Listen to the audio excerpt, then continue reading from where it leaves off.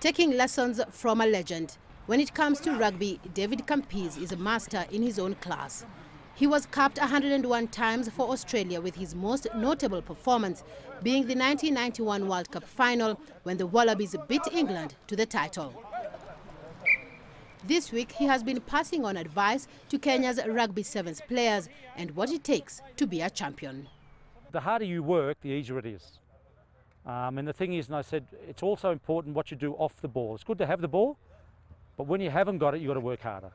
That's the things you learn. I think he's more direct in his approach and his communication. So I think for me that is a very big learning lesson from him in terms of what you want to do at any specific point. We've learned a lot from him, just some basic ways of changing our attack and defense.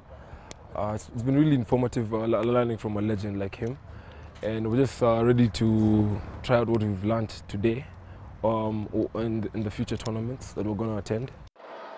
Kenya's national sevens team finished 7th last season in the World Series after winning one leg. At the Rio Olympics, the team couldn't rise to their leg-winning form, their game plagued by inconsistency, which has characterized the country's sevens performances in the past. So to win a tournament is great, but you've got to learn by the experience and say, right, that's happened. What happened last week's not going to help you next week. So that was great, but then you've got to turn up. And that's the hardest thing to do, especially when you only got 7 days in between, that it makes it very, very difficult.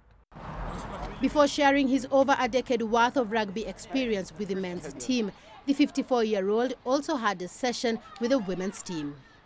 It was good to see the girls trying to get involved. I know it's not easy, especially when it's not a natural sport, but they did pretty well. The skills are getting better. The men's team will head into the new season next month with a new-look technical bench. Former Kenya Sevens captain Innocent Simiyu has started his coaching tenure. Kenya will face France, Japan and Australia in Group D at the Dubai Sevens. The 2015-2016 World Series season was one of the major breakthroughs for Team Kenya, winning their first ever leg in the circuit. And now the team hopes that some of the pointers given to them by one of Australia's great players will help towards adding to that title.